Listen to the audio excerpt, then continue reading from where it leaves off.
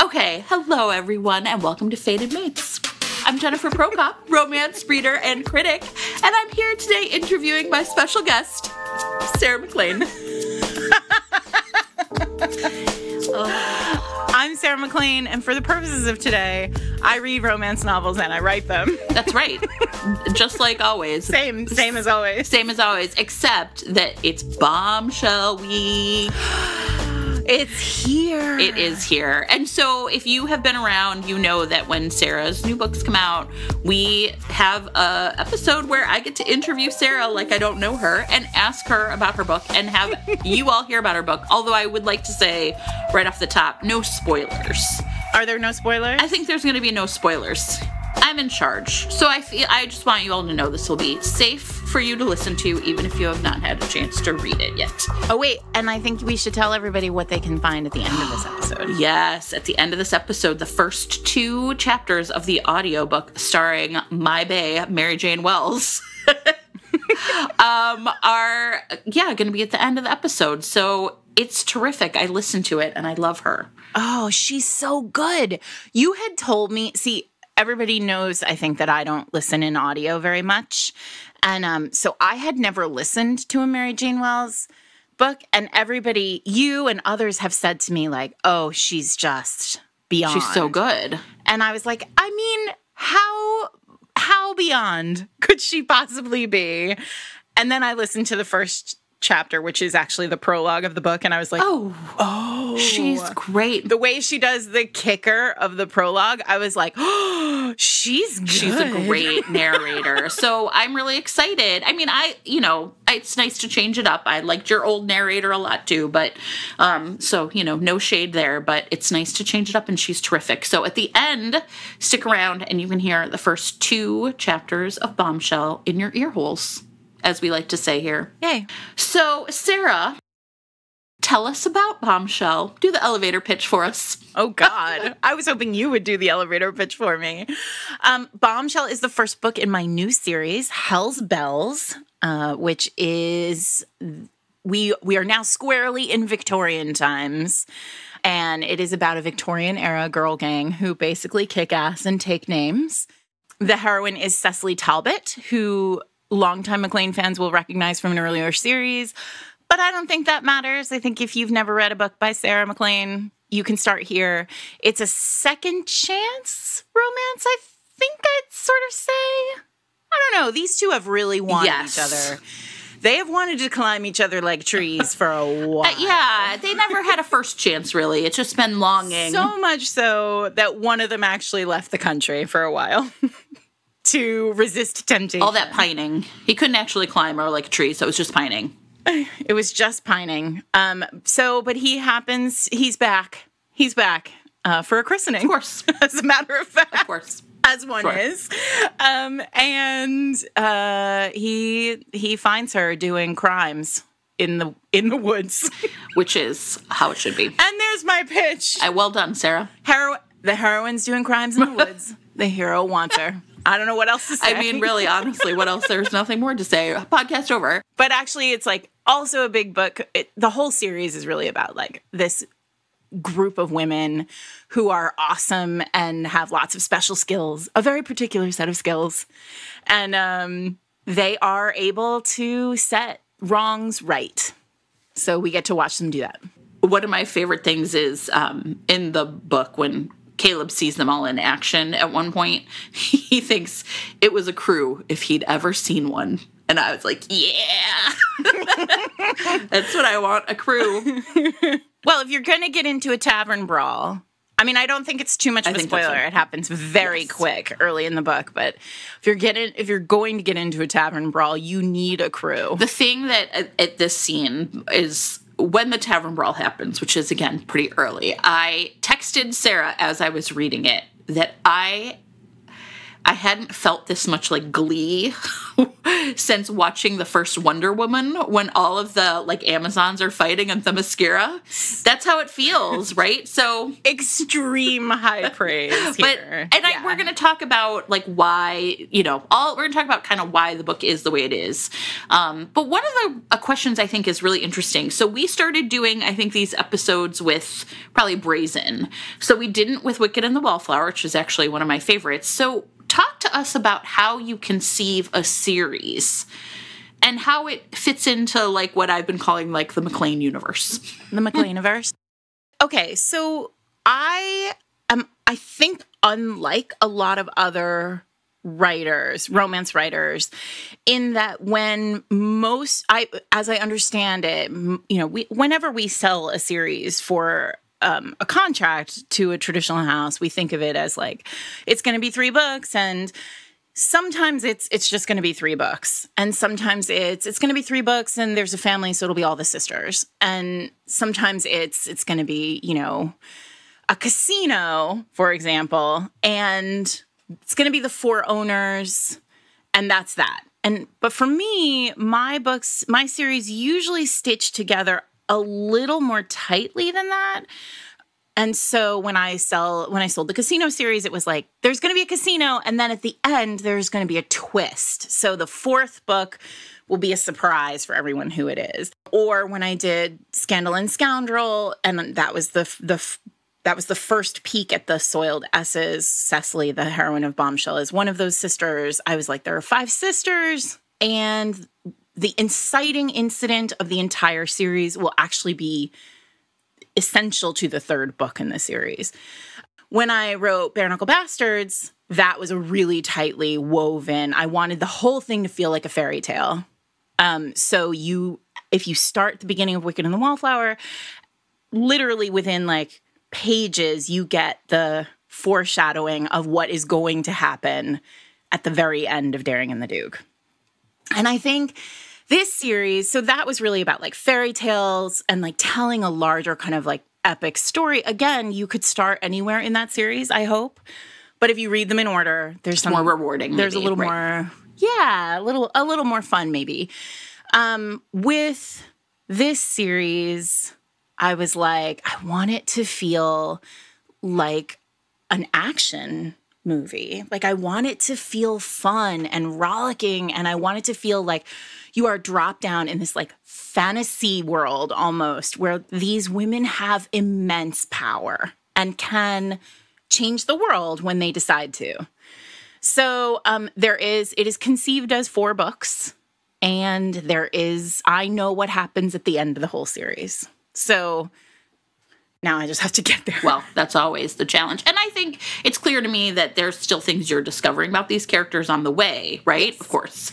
Well, that has to be. I mean, I've learned my lesson over the years that, like, you don't give away too much about a character early in a book that's not theirs, because when you get to their book, you might need everything to be a little different. Well, so that actually is a great question, which is, you're now returning to characters that Caleb and Cecily that you last probably wrote about in 2016, because Day of the Duchess was published in 2017. So what's it like to return to these characters? Yeah, that is very real, because Cecily... So Day of the Duchess Cecily was in the earlier books of the series, and she was kind of built as the wild child of the sisters. So I knew that about her, always. But by the time Day of the Duchess happened, she was also... Day of the Duchess is it's probably my heaviest book, in the sense that, like, it deals with a lot of grief and sorrow, and, like, it is a book that is about, like, deep feelings between 2 people who are just, like, star-crossed in many ways. And Cecily was comic relief in that book. And so I sort of had this clown who, and she's not comic relief the whole way through. There's some moments where you see Cecily's, like, real humanity, and, like, she's a person, a fully formed person.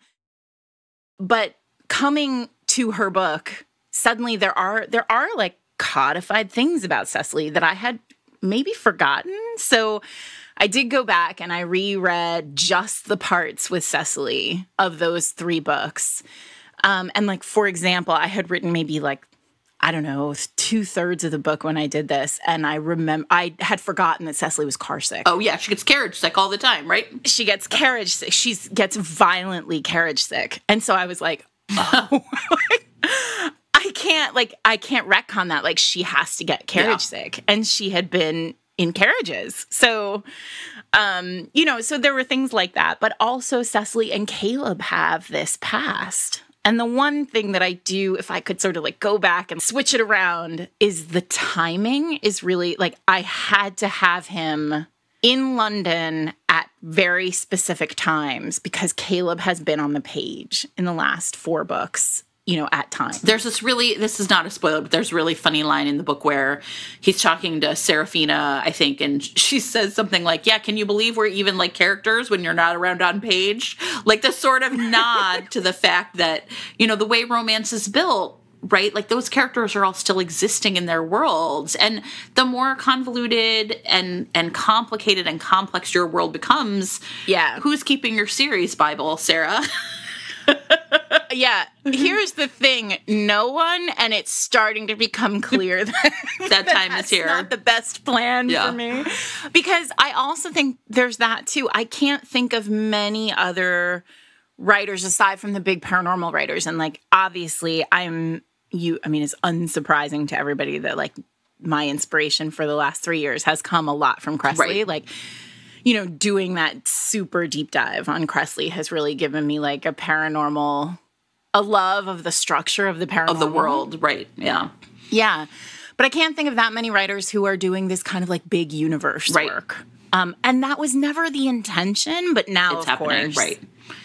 It's happening, and I love it. Like, it's really fun to be able to bring back, there is a moment in Bombshell, and I don't want to spoil it, where like, you see older characters and you see like a very specific group of older characters. And it was really fun to be like, who am I bringing back for this scene? And to say like, oh, it's them. It's this group. Beverly Jenkins, maybe, I think is a person who has a really, right, like her families and the world that they inhabit. And also like Stephanie Lawrence, I feel like did this. Maybe, yeah. A little bit, like you still, even in her later books, you still see, like you see the Sinsters made mention of. But not as tightly, I think, as this, so. No, it's a very different kind of work when you're like, oh no, it's going to stitch together. Like this is happening in Covent Garden, and so the Bare Knuckle Bastards have to exist in this universe, which is really fun. It is fun. A question, I think, and maybe we can like lay something to rest, which is there are characters who get their own books and there are characters who don't. Did you always know that they were going to get their own book? Were they always going to end up together? We've talked before about how much I love Lisa Kleypas's Again the Magic, right? And one of the things I love the most about that book is the secondary romance in it. I love a secondary romance in most books because I just like it when there's like something else going on. And I also think it's really beautiful when it's deftly connected, when it's like the needle is threaded through the main romance. So they were intended, Cecily and Caleb were intended to be the secondary romance in Day of the Duchess. And again, it was the idea that there would be this like foil romance where it was just like two people who, really just wanted each other and so went for it. And then it didn't finish in the book. And I was like, oh, this is interesting because it's bigger than what I thought it was going to be. And that sounds sort of silly to people who aren't writers, I guess. But, sometimes you just like have a plan and then it just all falls apart at the end. And so I had intended then to give them a Christmas novella. And I actually wrote in the author's note of Day of the Duchess, like, stay tuned. Right. They're definitely coming. And then for a little bit of time, it was like just timing. Like my dad died and there was like, it was rough in terms of like finding the time to do it. And then in between Wicked and the Wildflower and Brazen and the Beast, I had the idea for Hell's Bells. And I was like, okay, who are these women? I knew eventually I was going to put these women into the Bare Knuckle Bastards. Lay those seeds, right. You will recognize the Duchess of Treviscan, who is, the kind of ringleader of the Bells, is in Day of the Duchess, and an important piece of the Day of the Duchess stitching together. And so I knew that was going to happen. And then I sort of thought, okay, well, who are they all? And I had Cecily, this like wild child who was aging, right? Like I knew she was going to be 30 at least by the time I got to the Bells. And then I was like, oh, well, she's obviously she doesn't give a fuck. Yeah. So, she has zero fucks to give. And she will be a perfect kind of bombshell heroine who, she's a femme fatale. So I started, you knew that I was watching all these movies that were about gangs, gangs of people working together. I think the influence of pop culture, right? So Sarah and I watched the A-Team one night, and it was it was great. It was mid-pandemic, and I was like, Jen, I have to watch I have to for work. And I was like, well, I obviously have to watch it with you, right?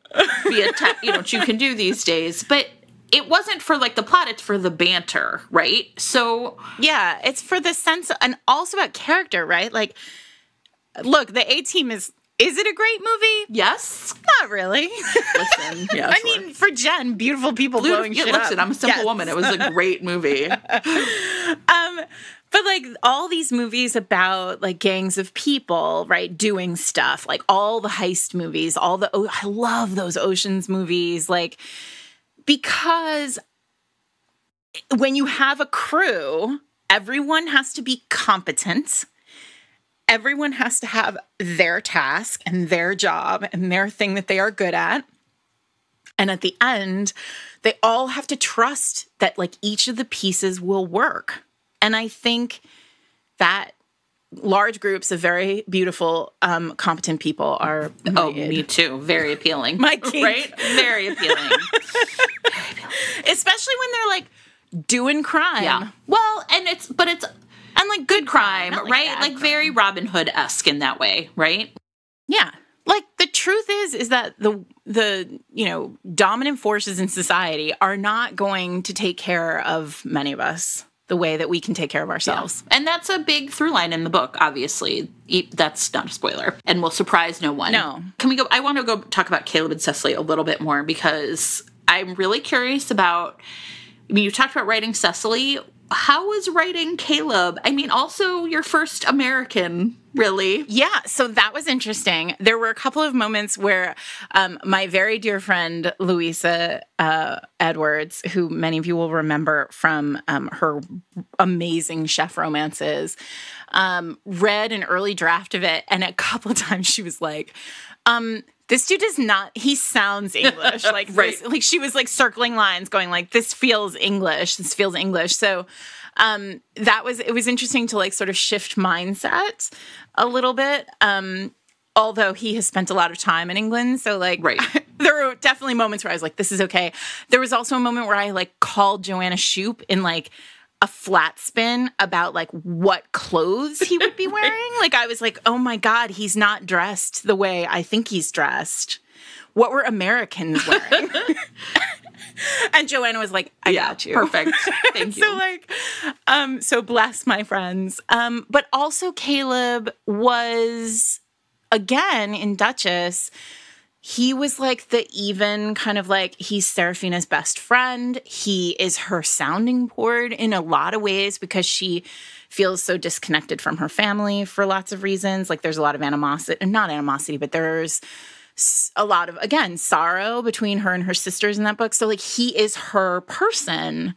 And so he's kind of, when it came time for him to be a hero, he still had to be a MacLean hero, which meant that he had to have some devastating backstory. Well done. It's really good, you guys. That was gonna make him feel like he just wasn't worthy of love, which is basically my whole kink. I was talking to Caroline Linden this week, and I was like, listen, all I want is for them to be crawling on broken glass because they just don't think they're good enough. And she was like, I guess you do. Well, you did you, and it was great. But I think even though that is like pretty common, I do still think Cecily and Caleb felt different. She felt she had her secrets and her worries too, even though she comes from a big loving family. So what do you think they're exploring in their relationship that readers will relate to? As extra as these characters are, like Hell's Bells, I feel like it's fantasy on steroids a little. Like there's so much going on, and I hope it will feel very fast and fun, and you'll feel a little bit like, you're in this wild world with them. But I actually think Caleb and Cecily are pretty ordinary, like at their core, right? They're like two decent people, like just trying to be decent in the world. And I think that's also the difference between Caleb and a lot of my earlier heroes, at least, is like he is, first of all, he's a true, like he's a commoner. I mean, he's an American on top of being, he's not a secret, right. dude. He's just a guy. And there is both freedom in that like he doesn't have the burden of, I don't know, title, name, reputation, all of that stuff that I've sort of kind of worked through. We talked about Daring and the Duke, that like I was kind of done with, the family burden. Mm-hmm. Although it feels like with the Duke of Claiborne, you might be willing to tee that back up. I mean, he's a real crusty. He's going to be, I would assume, he's in book 2, right? He's Adelaide's hero, yes. So he's book 2. Which has a title, I guess I can share. Well, yeah, so, although I'm like, wait. I have a title question later. Yeah, it's fine. Come back to it. So this actually does kind of relate, right? Like, you're, as an author, and, I've said this, like, moving away kind of from ballrooms, I don't think all the ballroom scenes in this book are very unlike other ballroom scenes. The ballroom scenes serve a purpose in this book that's different. Like, they're for access to information and power. Right. Which, I mean, I guess is how ballrooms probably are, but it's different, though. Nobody's trying to get married in these ballrooms. It's really different. But I also was thinking, and you've talked about this, with Bare Knuckle Bastards, it was like entire books just took place at night, right? And this, I think, is very similar in this book in some ways, right? Like, there are these key scenes that take place at night, but it's not as, like, not in the same way. It feels like you're really more judicious as a way of, like, using, like, the setting as kind of showing women's power. And so I'm wondering if, like, what do you gain, or what do you are, like, conspicuously sort of choosing not to include in your books when you are using, like, the time and space in such a different way? Wow, Jen, that's a very smart question. Am I smart enough to answer that question? I think you are. I really like a setting. I was just saying, I wish more authors would pay attention to setting. I think it does a lot more than people think it does. My editor also edits Lisa Kleypas and Susan Elizabeth Phillips and Elisa James, and we often, and she has been around for a long time. We've often said we wanted to have her on the podcast, and we should. She's edited a lot of, like, the big names of the genre over the last 30 years, and we talk often about, like, what are the hallmarks of authors? What are the things authors do well? And she and I have always talked about, like, setting as being, like, my thing, like, and there's usually, like, a huge set piece in a book, and in this book there's the place, right, which I assume we'll talk about, or I hope we'll talk about, which is the tavern where the Hell's Bells hang out. It's basically, like, it's the joint, the hangout spot. And so for me, setting is really important. Time is really important, because when you choose settings, when you make space for a group of characters, and I often do this, you're making a space where they feel ownership over the place. And so in doing that, you're giving over power to you're ceding power to the characters, right? To say things that they maybe wouldn't. It gives them an opportunity to be themselves in ways that like a ballroom does not do. And also time, night is, for me, night is where freedom happens. Night is where, we're able to like really, like the darkness it closes everything out. And so it's just you and the other person who you can see, or you and the thing that you are trying to do clandestinely. But this book actually is one of the few books I think I've ever written where there's like an actual pretty intense sex scene, like during the day, like just like in the light. And I think for Cecily and Caleb, that was really important that it be in daytime, that they have this time where they see each other in the world out loud, so to speak. Because I think for both of them, it is important that their identities be seen by the other person, that there are no shadows, there are no secrets, because they both feel in some way kind of flawed. One of the things that you started to, I think, really unpack in Bare Knuckle Bastards, but even in the Casino series, is like sort of a continuing conversation about the importance of women's spaces and the danger those pose to the patriarchy. I when I first was thinking about this question, it was sort of like to men, but it's like it's the patriarchy itself, right? Yeah. It's so patriarchy. How, when you think about the place, when you think about this cottage that they're in, when you think about, there's a scene where Cecily's with her sisters and their children. How do you think about developing the different places that women do exist in your worlds and why those are seen as dangerous?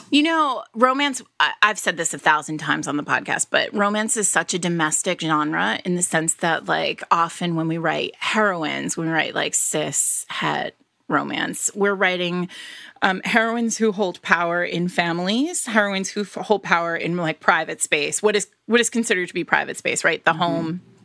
Certainly in historicals, this is true. Like they hold space in places that are, quote, for women. So like the home, the dressmaker's shop, the ballroom is the reason why the ballroom is such an important setting in historicals, is because it is a place where women reign, right? Like men have a lot less power in a ballroom, which is why in those old historicals, we would see like the women running the show in the ballroom. And then there was always like the game of cards that was in the quiet room, like down the hallway. That was where men held power. And this was where women did. And I don't want that for women in the world, like, because I think we still feel that way. Absolutely. Often, like, in the world in 2021, like we talk about like emotional work, and the work of being a woman in the world is so much about like when the doors close, that's where our power lies. And like, fuck that a little bit. Like we should get to have, the place in the tavern that gives us safety and comfort, and a place that we can protect, right? Like, should it be threatened, like we should have the power to protect our spaces. We should be able to, drive our carriages without, having people worry about it. And what was happening, this is a really fun time to be writing too, because what is about to happen, early Victorian time had this like real sense of hope for women, I think. Because there was a queen on the throne, and then it changes. Yeah, and I really wanted to talk about this because I think there's something really interesting that happens, which is you see, and I understand that like the Regency is like 10 years, but sometimes readers say, for our purposes, it's forever, right? But sometimes when people say, are they wearing a dress? It's exactly. And so sometimes you'll see historical readers say, I only read Regencies. And then I'm kind of like, well, you don't like Lisa Kleypas? And they're like, no, I love her. But I was like, well, okay, but she's writing well into the Victorian era. So you make a point of actually naming that it's Victorian, right? That Victoria has risen up to the throne. But so, do a little historical primer for us, because even though, you and I are pretty clear that like historical romance isn't historical fiction, like you still obviously are doing a lot of work about like what did people, women maybe especially, hope was going to happen in the Victorian era versus what really did. Yeah. So the Regency happened, and the Regency was actually really like freewheeling. There was a lot of freedom for the clothing was, less constrictive. Like you can just think, if you don't know much about historicals, like you probably saw Bridgerton, right? Like the clothes are, the boobs are very tight, but other than that, there's like a lot of movement. There aren't necessarily corsets in the Regency. That's sometimes so if you literally the clothing is a good way to explain how the world is changing. And then like literally corsets happen and bodices tighten. And it's almost as though like society is constricting women they're constricting women via clothing, but then it's also made plain through clothing, right? So the Queen Victoria ascends to the throne in the 1830s, and it is a absolute disaster for men. Like men think like this is the end of the world. Right. I mean, like clearly we cannot survive a woman on the throne. And so for the first she becomes queen when she's very young. And there's sort of a sense of, maybe she could just surround herself with like male advisors. And then basically like men will run the show anyway. But you can't deny that having a female monarch, right, was powerful in the sense that like women looked to Buckingham Palace, which was, recently built. And like suddenly there was this sense of, there is a woman on the throne, which means, like, if she can be queen there, like, we can maybe have power here. And so there was a very real sense of hope. And I think it does map in many ways to the world that we live in now, where, there was Barack Obama. Mm-hmm. And so we thought, oh, my God, like, maybe everything's different now. And then Hillary Clinton ran for president, and we thought, holy crap, this is going to be amazing. And I remember like those tweets where it was like all white men and then like a black man and then a woman. And we were like, it's going to happen. Yeah. Like it's happening. And then it didn't happen. It sure didn't. And I think, and so what happens with Victorian history is that pretty quickly, like within a few years, it becomes very clear that men are deeply threatened by the idea that women would get ideas. Yeah. And just because, this one woman was literally selected by God to be Queen of England does not mean the rest of you should have any ideas. Should start thinking with your brains. And that has to have been enraging, right? I mean, it feels enraging now. So. I mean, I know how enraging it is. Right. Yeah. Like and we do have power, right? Like I don't have to wear a corset and go everywhere with a chaperone. Sure. I mean, I'm a little older than that anyway. Well, but this is still something. I mean, I can go into bars and whatever, I have lots and lots of freedoms. But I'm furious a lot of the time. Yeah. But I didn't want this book to be mad. I wanted it to be, ready to change the world. So why is it then important for you that you write women who fight? And sometimes I, literally mean that physically, like fist fighting and tavern brawling. But... Well, everyone knows I love a fight, right? So... I mean... Surprising no one. There are lots of fights in But there's also lots of conversation in the book about, how different women's ways of fighting are than the patriarchy's way of fighting. The weapons that these women, the Bells, although they are not called the Bells at the beginning of the book, this is their origin story. The weapons that the Bells use are myriad. And there is, they can get it done as well with a table leg as they can with, a room full of servants, right? And so there is a sort of sense of power on many levels. And I wanted it to feel like at any point, and this comes from the idea of, I wanted it to feel like, the Avengers, in the sense that literally whatever the task is, these women are capable of doing it. And so that means they have access to physical prowess, physical power. Cecily is a known kind of femme fatale. I mean, she is literally nicknamed by the aristocracy sexily, because she doesn't wear the same fashions that everyone else wears. She knows how to make herself look like a bombshell. Yeah. And she presumably is seducing men all the time, we learn that, like, she just knows how to use her. She is using the tools at her disposal to get shit done. And then there's, but each of them has skills, right? Adelaide, I don't want to give too much away about Adelaide's backstory, but Adelaide's a consummate thief. Like, she is extremely good at stealing things. Imogen is a scientist who, like, will blow shit up if you make her mad. Or maybe not. Maybe she's not mad. Yeah, like, there's a great scene where, like, Cecily looks across the room at her and she's, like, talking and then, like, gives, like, Cecily's, like, like, sort of the universal language for, like, boom. And then there's the Duchess, who just, like, has information and, like, is able to use it at any point. And so this is all able to be used to fight. It's anytime they need to defend themselves or defend others or take power or hold power, they now have, with those 4 skills, they have the power to do a number of different things. Well, and I think there's also a really interesting escalation. So, Grace can fight in Bare Knuckle Bastards, but there's a lot of conversation in this book about battling. Yeah. It's war. Yes, right. So this escalation from a skirmish to a battle is one, too, where we see that they have a bigger task as well, I guess I would say. It's clear from this book. I'm really interested to see how it all plays out. Yeah, me too. No pressure.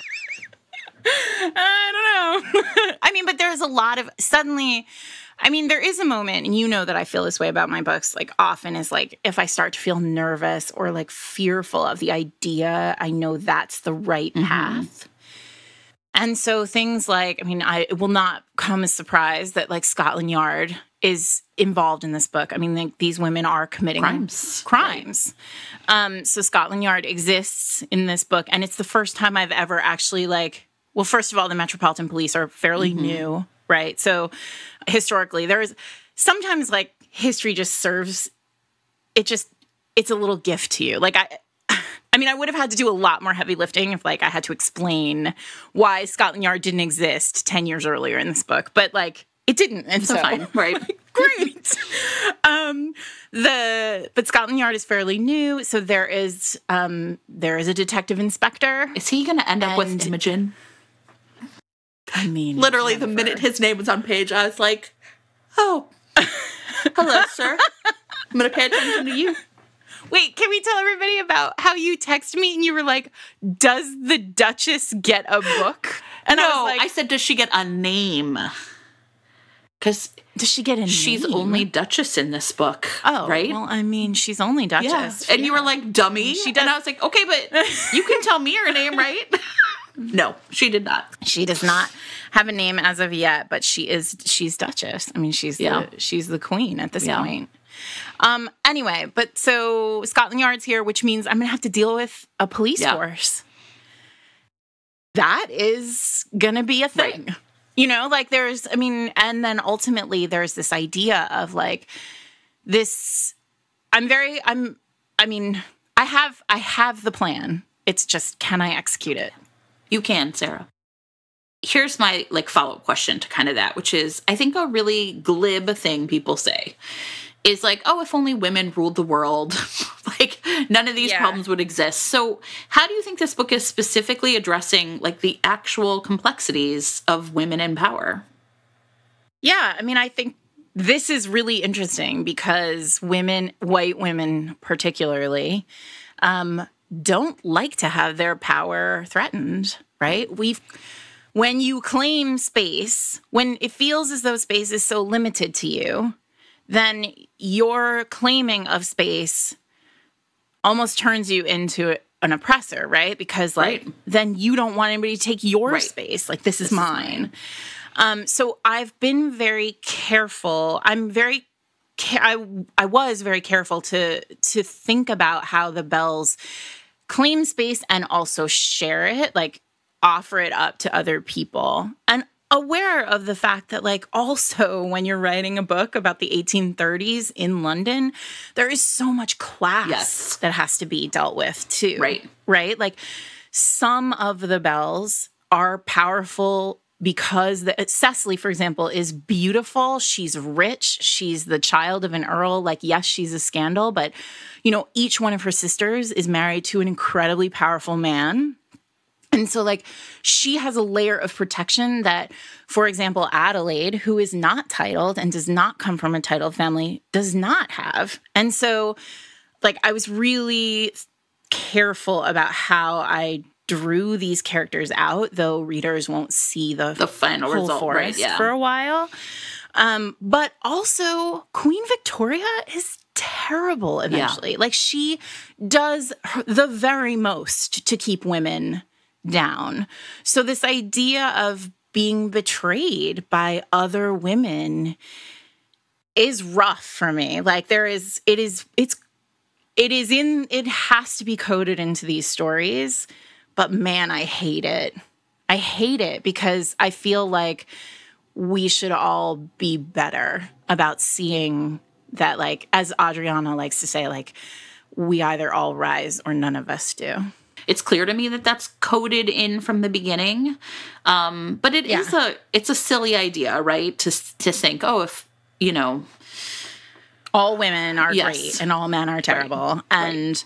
And that's not it. The trick with these books is very, like, and I feel like my books have really moved in this direction. The seed has always been there from the beginning, but these heroes, I mean, Caleb especially, I felt like he was, like, a leap for me in a lot of ways because, like, talk about a dude who, like, had to learn to be a partner and, like, cede power in a lot of ways. Like, that's Caleb's like, arc here is, like, becoming a Belle in a lot of ways and understanding that, like, to be a Belle, he has to take a back seat.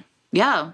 And also I wanted that female friendship. I wanted him to honor that friendship. Like, the worst story is when and we've all seen this happen in our real lives, right? Where, like, somebody meets a man and then suddenly, like, they don't have time that's for us. the pair, right? And, like, friends are secondary. And I think what you will see is a real, like, heroine's journey kind of thing here where, like, the bells get bigger and bigger and it's because of partners. Yeah. So I have a craft question for you. One of the things that I think of as being a real hallmark of your style is that you really have found a way to put on page characters in conversations with themselves through italics, basically. So characters are saying one thing but thinking another. I love a liar. Yeah, but I think it also feels very real. So how has this evolved in your craft, and what do you think it adds to the text? I think I'm probably more judicious with my italics now than I was at the beginning of my career. Okay. I think I used to really love this as a stylistic, and I think this happened. I mean, this feels like a honest. Yeah. I mean, like, aside from, like, the italics being a romance tool, I think all writers, like, find a thing that they really like to do, and then maybe, like, overuse it while they're learning they love it, and then, like, learn, like, okay, this is what I love about it. This is how it works. And now I'm going to pull back. So I think I'm a slightly more judicious about italics now than I was. But I also think I really like a lot. Like I said, I love a liar. Love a liar. I especially like heroes who are liars because, as we all know, I love heroes who refuse to acknowledge their feelings. And so there's that. But also, I think it's important to the reader to see when a character is listening to themselves and when they are not, right? Like, there's an honesty that comes with whatever's happening in the italics. And often that's happening early in a story. And then and so the reader can sort of sense, like, oh, she's lying to herself more than, like, she's saying it to herself, but, like, refuses to hear it. Because I think we are all kind of constantly questioning ourselves. I think it's more so for Caleb in this text than Cecily, this sort of... Mm-hmm. Well, Cecily knows herself. There are very few things Cecily doesn't know about herself. So it's really a part of his character, but remember that sex scene you mentioned during the daytime. It's not there at all. Yeah. And so you really get this sense of like when he is like sort of in alignment with himself versus when he's fighting himself. And I just thought it was really effective here. But I think it's effective until I feel like at the very end of that sex scene, there's a moment. Because then he scares himself again. Yeah. Feelings. Okay, well, we're close to wrapping up. I do want to talk about the title. I want to talk about Bombshell because, as Susan Elizabeth Phillips pointed out, this is, out of the current territory of romance naming historical conventions. The Duke and the ditzy dork. Whatever. Although yesterday I was at Love Sweet Arrow and I bought Sophie Jordan's new book, The Duke Goes Down. The Duke Goes Down. I was like, how did they let her get away with this? But I don't care. Amazing. I love it. So talk about Bombshell, and then I think maybe you can reveal. Yeah, and I'll reveal the title for the next book. So all my series have titles that are in alignment, right? Like and I knew, we had gone around and around on the titles for Bare Knuckle Bastards. Like Wicked and the Wallflower had about 17 working titles before we got to, all right, they're all going to be these and the concepts. And then, prior to that, I had done... I was really big. I was like the idiom person, right? And then before that, 9 Rules to Break When Romancing a Rake had this like long, silly, numbered rhyming title. So I knew I wanted this series to feel different. Like I said, I wanted it to have its own identity. I wanted it to feel like tight and quick and, fast-paced and really fun. Like I wanted you to feel like when you open this book, you were just like diving into something new. Something that maybe you hadn't read since you were, in a long time. Like this is like, I wanted to feel fresh.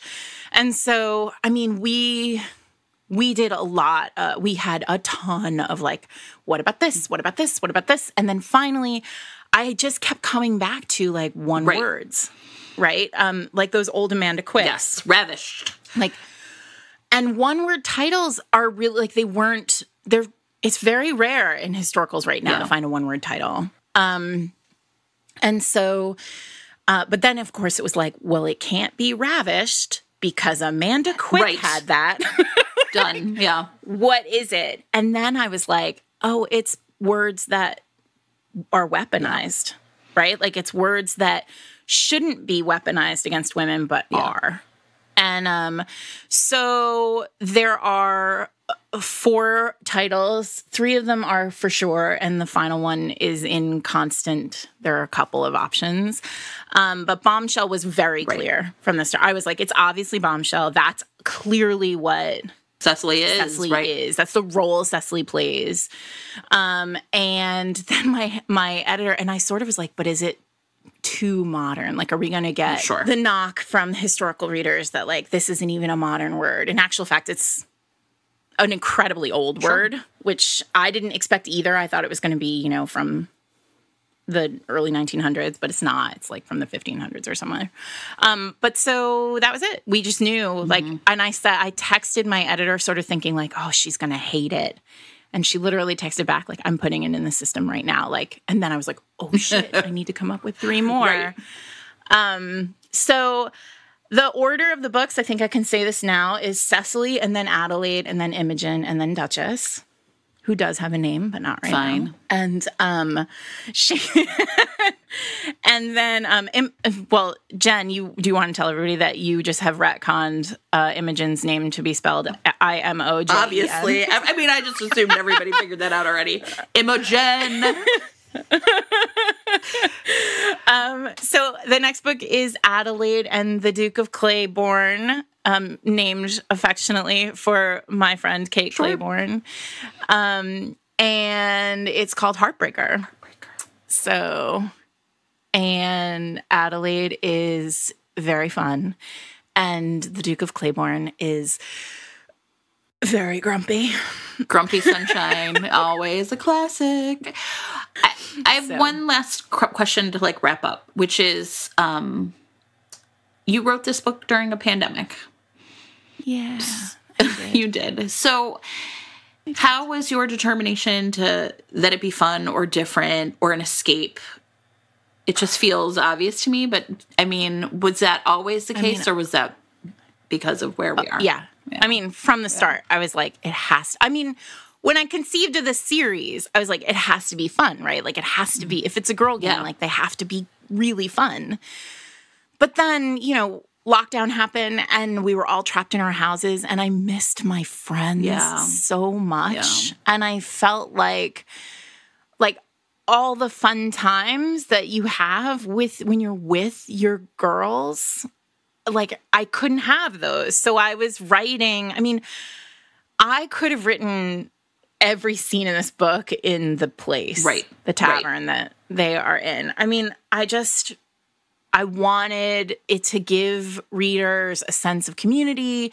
I wanted it to welcome readers into the Bells. Like, you all get to be Bells too, in a lot of ways.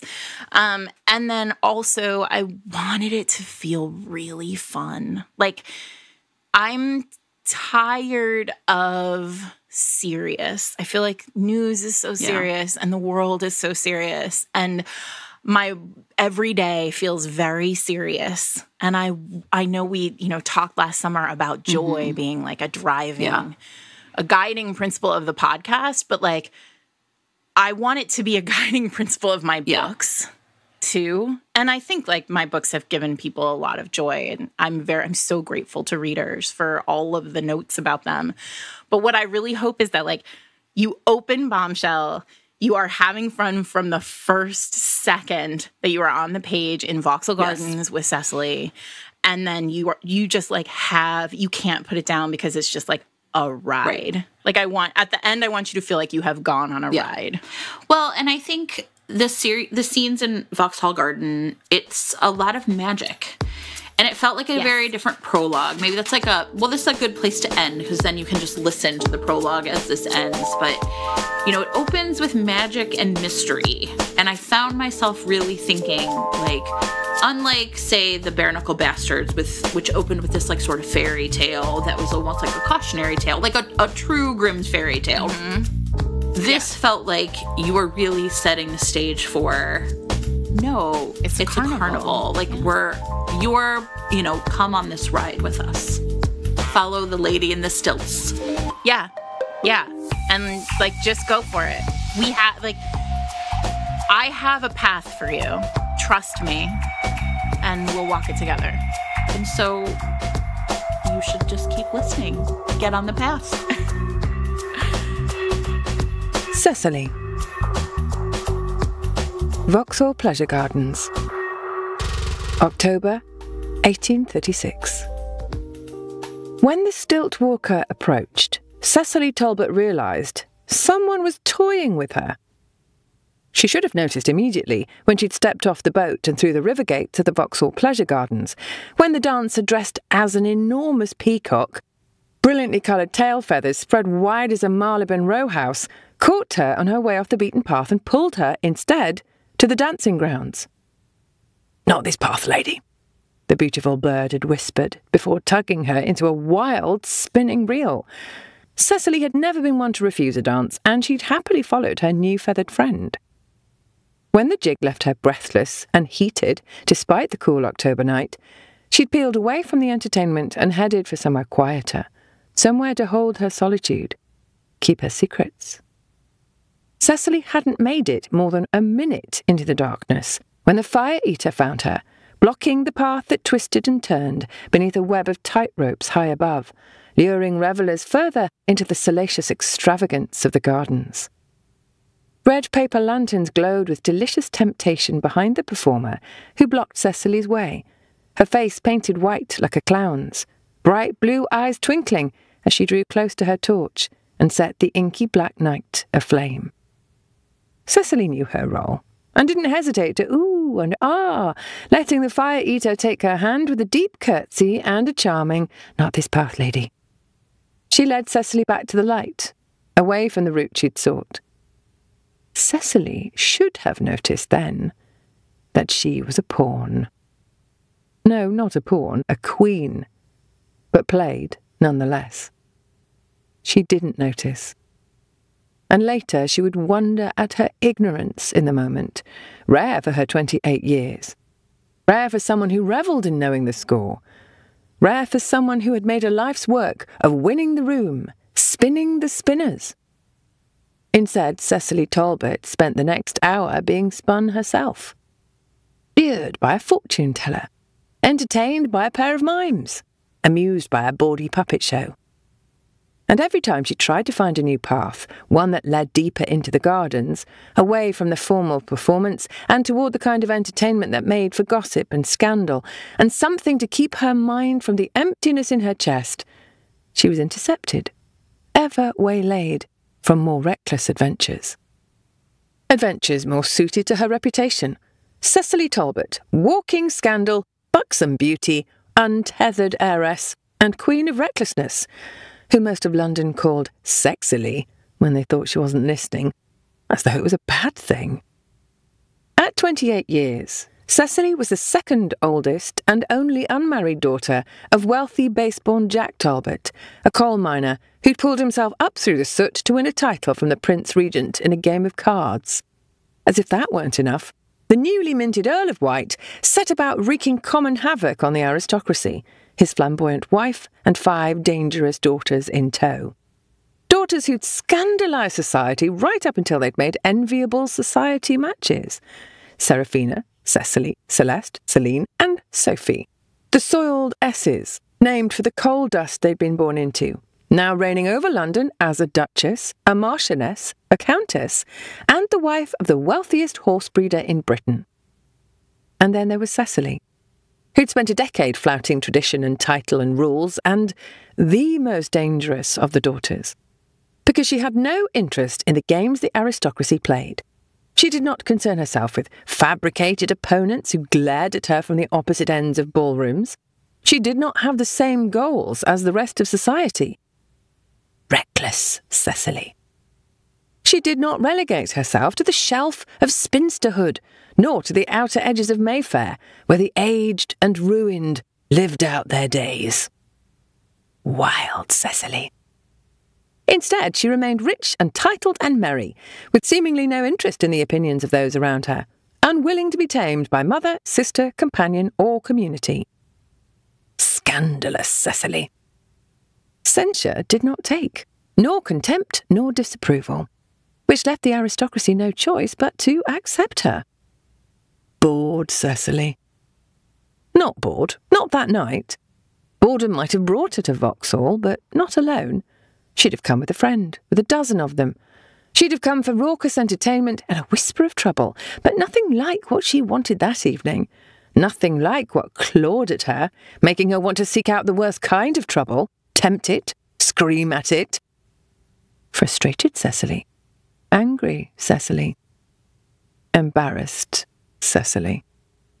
In the worst possible way, by a man.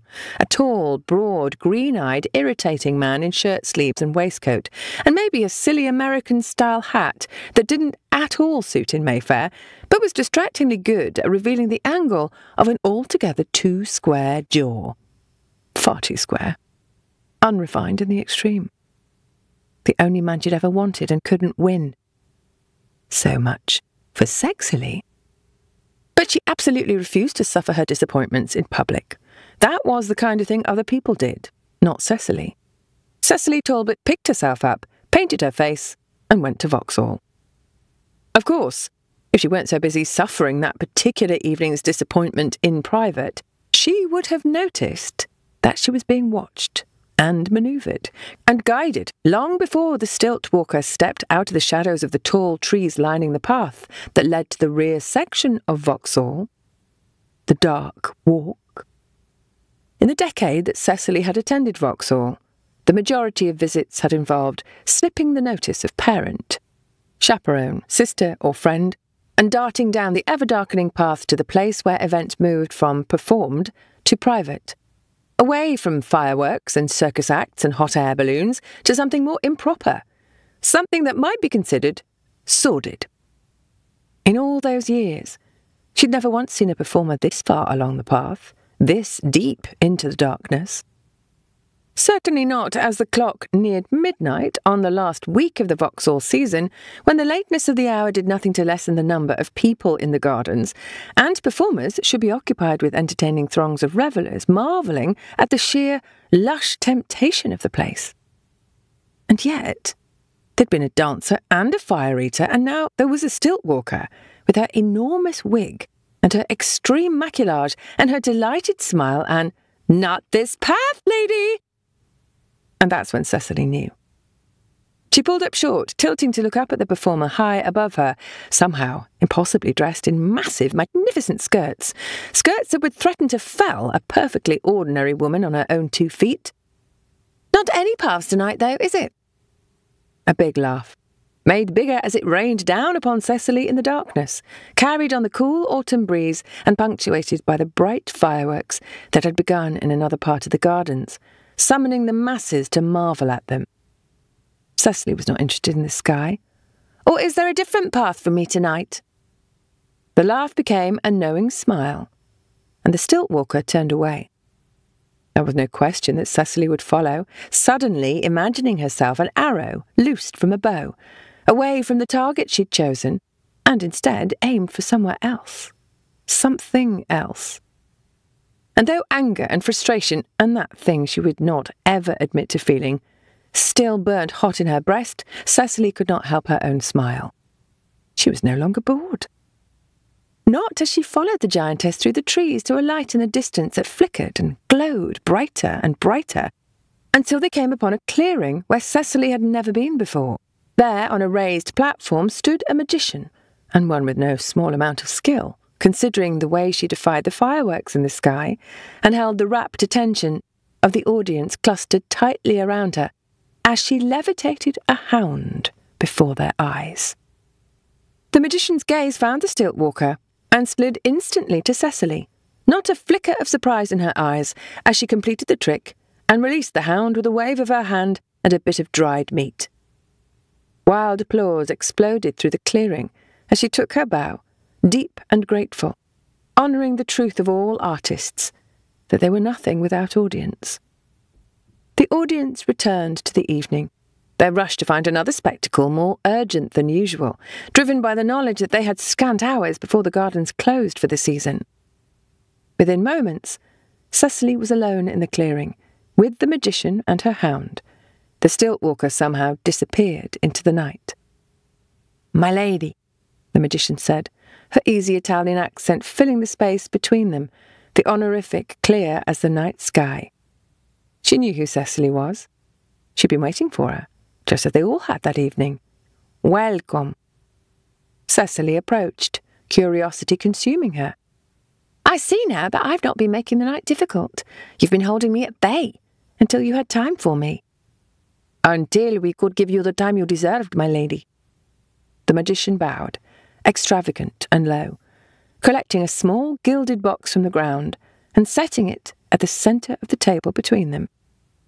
Cecily smiled, looking to the dog at the magician's feet. "I was very impressed with your performance. I don't suppose you'll tell me how the illusion works." The woman's gold-green eyes glittered in the lantern light. "Magic."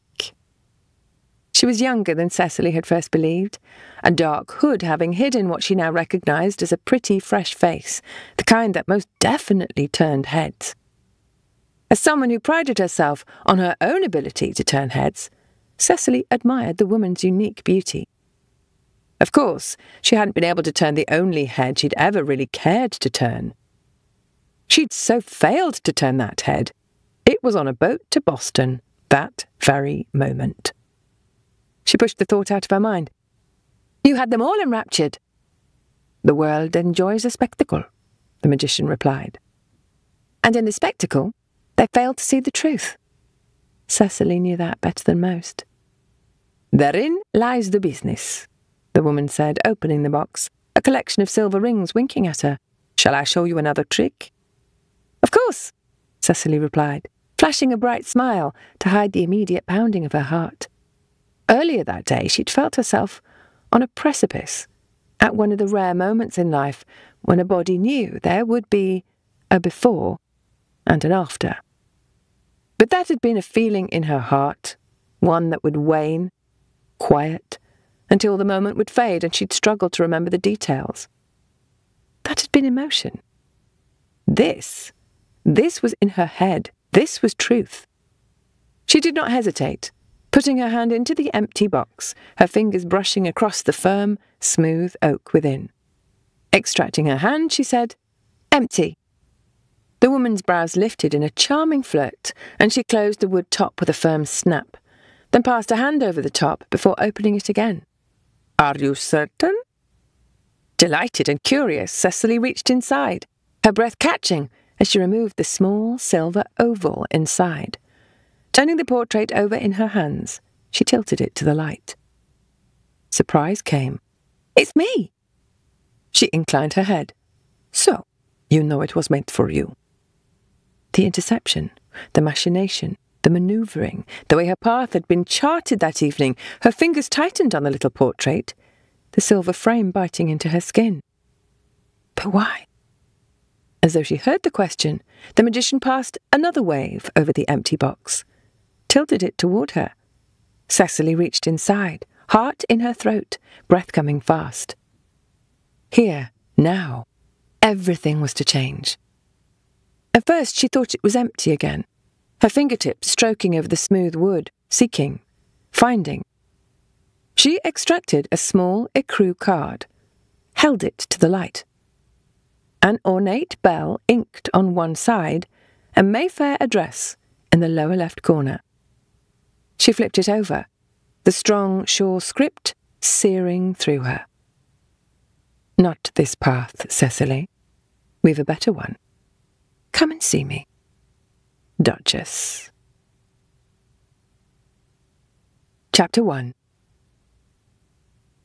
South Audley Street, Mayfair. The London home of the Duchess of Treviscan. 2 years later. It's as though one is watching a carriage accident. Lady Cecily Talbot stood behind the refreshment table at the Duchess of Treviscan's autumn ball, contemplating the teeming mass of aristocrats and happily commentating for her friend and hostess. Indeed, Cecily had trouble looking away from the throngs of frocks, each one unique and dreadful in its own way. It was 1838, and while ladies of the aristocracy had at long last been blessed with unabashedly plunging necklines and tight boned bodices, two of Cecily's favourite things, anyone in a dress was simultaneously cursed with lace and frippery and haberdashery, brightly coloured ribbons and flowers piled high, like a tiered cake at court. Cecily nodded toward an unfortunate debutante, lost in a sea of patterned grenadine gauze. "That one looks as though she's been upholstered in my mother's bedchamber curtains." She tutted her disapproval. "I take it back. It is not one carriage accident. It is a ballroom full of them. History will surely judge us harshly for these fashions." Would we say, fashions? At her right elbow, the Duchess of Treviscan, Mayfair's most beloved hostess, though not a single member of the aristocracy would ever admit it, brushed an invisible speck from her stunning, fitted sapphire bodice, fully lacking in frippery, pursed her boldly stained lips, and surveyed the crush of people with a discerning eye. The only explanation is that the new queen loathes her sex, else why would she choose to make these the styles of the day? The goal is clearly to make us all look atrocious. Look at that one! Cecily pointed to a particularly unfortunate bonnet, an oversized oval creation that encircled a young woman's face in an effect that could only be described as clam-like, complete with layers and layers of pink lace and feathers. It's as though she's being reborn.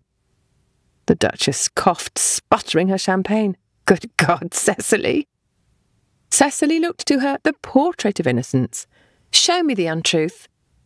When the Duchess could do no such thing, Cecily added, "I'm going to have my modiste send that poor thing something that makes her look gorgeous, along with an invitation for a bonnet burning."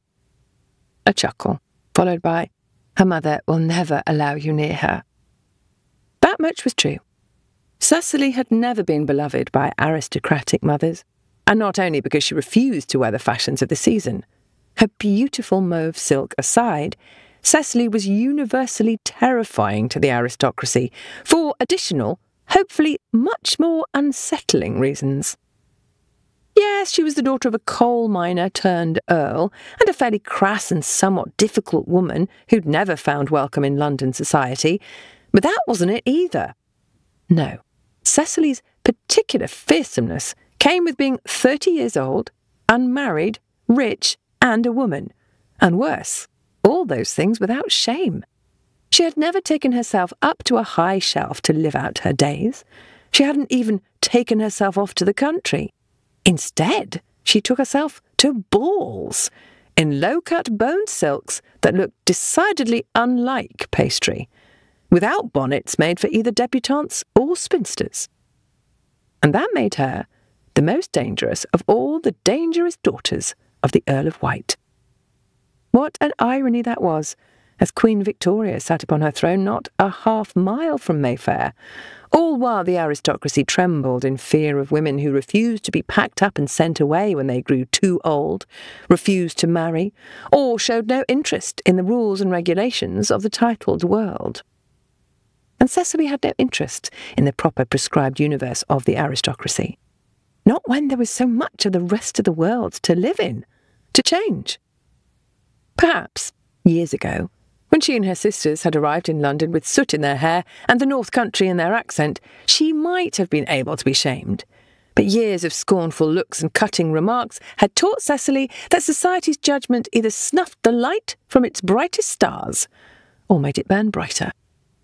And she'd made her choice. Which was why the Duchess of Treviscan had summoned her here to South Audley Street 2 years earlier and offered Cecily something more than a pressed silk frock and a perfect coiffure. Oh, Cecily still had those things. She knew armour when she saw it. But when she donned that dress, it was as likely that she was headed to a dark corner of Covent Garden as it was that she was headed to a glittering ballroom in Mayfair. It was in the dark corners, after all, that Cecily made her mark, alongside a team of other women she'd soon counted as friends, brought together by the Duchess. Married too young to a hermit duke, who preferred the isolation of his estate in the Scilly Isles, the Duchess of Treviscan refused to while away her youth in similar isolation, and instead chose to live in town, in one of London's most extravagant homes. As for what she did there, what the Duke did not know would not hurt him, she liked to say. What the Duke did not know, the rest of London did, however. When it came to scandal, the woman referred to simply as the Duchess outranked them all. The promise of scandal brought London's finest to the Duchess's parties.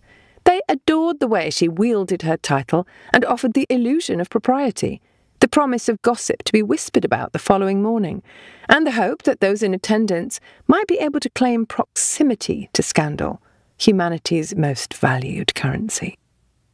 But valuing scandal did not mean mothers liked their daughters too close to those who caused it, and so Cecily would never have the chance to burn the bonnets of the battalion of debutantes twirling through the massive gilded ballroom. "It's a pity that," she said to her friend, "but never fear. I shall send the gift anonymously. I shall be fairy godmother to the hideous fashion plates of 1838, whether or not their mothers have me round to tea. You've your work cut out for you. Every fashion plate of 1838 is hideous. Then it is lucky I'm rich and idle." "Not so idle tonight," came the soft reply, and Cecily's gaze was instantly across the room, where a blonde head stood above the rest of the revellers. No bonnet, but deserving destruction nonetheless. "How long before the message is delivered?" Cecily asked. The Duchess sipped at her champagne, pointedly avoiding Cecily's focus. "Not long now. My staff knows its business. Patience, friend." Cecily nodded, ignoring the tightening in her chest, the excitement, the adventure, the promise of success, the thrill of justice. "It is the least of my virtues." "Really?" the Duchess retorted. "I would have thought that was chastity."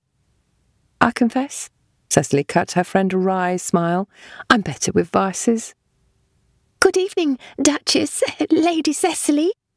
The greeting came from behind them, on the meek, barely heard voice of Miss Adelaide Frampton, shy, retiring queen of wallflowers, who was followed by pitying whispers. An ugly duckling who never became a swan, poor thing. While Mayfair's whispers would wound another, that particular perception suited Adelaide down to the ground, allowing her to go unnoticed in society, few noticing the way her warm brown eyes remained ever watchful behind thick spectacles, even as she disappeared in a crowd. Even fewer noticing that, in disappearing, she saw everything. "Miss Frampton," the Duchess said, "I take it all is well?" "Quite," Adelaide said, the words barely there in the cool breeze that blew in from the large open windows behind them. "Terribly warm in here, don't you think?" Cecily reached for the silver ladle in the enormous crystal punch bowl, swirling it round and round as she gathered the courage to pour herself a cup of the tepid orange punch within. "This looks gruesome." "Events welcoming young ladies require ratafia," the Duchess replied. Well, as I haven't been a young lady requiring ratafia in—" Cecily paused. I'm not sure I've ever required ratafia." "Born able to hold your liquor?" Cecily smiled at her friend. "Like finds like, one might say." The Duchess sighed, the sound full of boredom. "There's a footman somewhere with champagne." Of course there was. Champagne flowed like water at Treviscan House. "I must say, Lady Cecily," Adelaide interjected, "it is quite warm." "I see," Cecily replied, her gaze tracking the crowd, noting that the blonde head she'd been watching before was now closer to the doors leading into the dark gardens beyond. There was no time for champagne. The missive to the Earl of Totting had been received. Cecily poured a glass of the unpleasant-looking punch. Before she could return the ladle to the bowl, however, a newcomer jostled her arm, sloshing an orange blossom right over the rim of her glass and onto the brilliant white tablecloth. "Oh, no! Let me help with that, Lady Cecily." Lady Imogen Lovelace extracted a handkerchief from her reticule, or at least attempted to. She had to dig, first haphazardly displacing a pencil and a slip of paper onto the table next to the punch bowl, dropping a small shell-shaped box with a gold clasp to the plush carpet below. "Only smelling salts," she rushed to explain. "Don't worry, they'll keep." Cecily turned raised brows to the Duchess, who watched Imogen's hurried movements with equal parts amusement and amazement, the latter winning out when Imogen pulled 3 hairpins from her bag. She seemed to know she shouldn't put those on the table, however, and instead shoved them directly into her dishevelled coiffure, wild and precarious as it was. Then she extracted the handkerchief, brandishing it in triumph. It was wrinkled and embroidered in a wild riot of extremely crooked stitches in the vague shape of a bell. Cecily had never seen anything so well matched to its owner. She set her punch down on the table and accepted the fabric with a smile. "Thank you, Imogen." "Don't stir, my dears." This from an elderly doyenne on the far side of the table, flanked by 2 hideously frocked, pale-faced young ingenues, who had apparently never witnessed quite this flavour of chaos. "Oh dear," Imogen said, her wide-eyed gaze falling to one of the girls. "Truly, that bonnet is—" She trailed off, then said, "Awesome!" Adelaide gave a tiny, barely there snort of amusement, and Cecily feigned deep interest in her glass.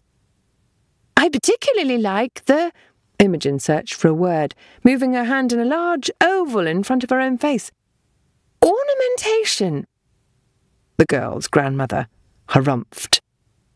"Lady Beaufeatheringstone," the Duchess said, leaning over Cecily's arm toward the punch bowl. "May I serve you and your—" "Granddaughters," the lady barked. "That would be fine, Duchess, as we should like to be on our way." She lowered her voice to a still very audible whisper and said to the young ladies, "Obviously, I wouldn't like you two to be painted with this company." Cecily refrained from pointing out that the poor pale girls could do with some colour. Instead, she cleaned her sticky hand and stared directly at the older woman until the trio scurried off, no doubt to whisper about the unfortunate souls lurking at the refreshment table. "Do try not to cause trouble," the Duchess said under her breath. "I would never," Cecily replied casually. "I was merely resolving to begin my fairy godmothering with those two girls. I shall have them round to tea." The Duchess raised a brow. "You don't drink tea." Cecily grinned. "Neither will they when I'm done with them." "Cecily Talbot, be careful, or what they say about you will be true." Of course, it was already all true. Or most of it. At least, most of the best bits. Which, sadly, were considered to be the worst bits to most of society. There was no accounting for taste. Adelaide leaned back and looked to the floor between them, where Imogen's mint green skirts were all that could be seen. "Why is Imogen beneath the table?" The Duchess sighed through the roomful of her guests. "Can you blame her with this company?" Cecily swallowed a chuckle. "Any news, Adelaide?" "Oh, yes," Adelaide replied. "Your retiring room is the nicest in London, Your Grace. Very conducive to conversation." "Is it?" the Duchess asked, as though they discussed the weather. "Seems that Viscount Calford is in attendance with his new bride." Bystanders might miss the edge in Adelaide's voice, but it was clear as crystal to her three friends. Cecily slid a surprised look at their hostess. "Is he?" Calford was a monstrous bully of a man, pickled in venom and willing to take it out on anyone who drew close, as long as they were weaker than he. He had just married his third wife, the first two having died tragically, with no one in the peerage willing to question the coincidence in public. Like too many of his peers, he had been allowed to relish in his power for too long, which was why, like so many of his peers, he was on their list. But his was not the box that would be ticked tonight. "Enemies close," the Duchess replied beneath her breath, as she flashed a bright white smile in the direction of a couple dancing by, the publisher of several of London's most popular newspapers, and his beautiful wife, whom Cecily knew from her regular attendance at the city's most exclusive gaming hell. A clever addition to the evening's play, which was about to begin. "Seems also that the Earl of Totting escorted Matilda Fenwick this evening." Adelaide pushed her spectacles up on her nose and shook her head, her red ringlets bouncing. "They say she's going to be a countess soon enough." Tilly Fenwick, eldest daughter to a very rich merchant on the hunt for a title, doomed to a life married to a man drunk on power, who destroyed women for sport. Which was why the future countess had come to them. Cecily considered the ballroom, easily finding the set of broad shoulders she'd been watching all evening. Across the room, the Earl of Totting, one of the handsomest men in all of London, who also happened to be one of the worst men in all of London, moved with slow, even grace toward the open doors. A breeze blew in, bringing a brisk November chill with it. "Brutal heat in here," Adelaide said. Cecily shivered and met her friend's keen gaze. "I was just noticing it. Positively cloying." Totting drew nearer to the exit. Imogen came out from beneath the table, brandishing the pillbox. "Found it!" "Wonderful news," Cecily said, pressing the handkerchief back into the other woman's hand. "Thank you." Imogen shoved the handkerchief into her reticule and began to collect her dispersed items, hands flying across the table. Were anyone watching, they'd see nothing amiss, at least nothing that was not to be expected from Imogen. They wouldn't see the pill she dropped into the glass of ratafia. Nor would they think twice about Cecily lifting her madcap friend's pencil and paper, casting a glance at the text scrawled there. 7 out, 10 down. 7 minutes, then 10 more. Cecily's brows rose at Imogen. "That's it." It wasn't much time. Imogen blinked. "Do you know Margaret Cavendish, the author?" "What?" Her madcap friend smiled. "The contract is lovely. 'I shall make thee a meteor of the time,' she writes, so poetic." Imogen would not know poetry if Byron himself kidnapped her in the dead of night. Cecily tilted her head, irritation coursing through her. "Yes, well, first I'm not certain that Cavendish was referring to actual speed, but more importantly, I'm supposed to—" She stopped herself, lowering her voice so no one else would hear. "In 17 minutes.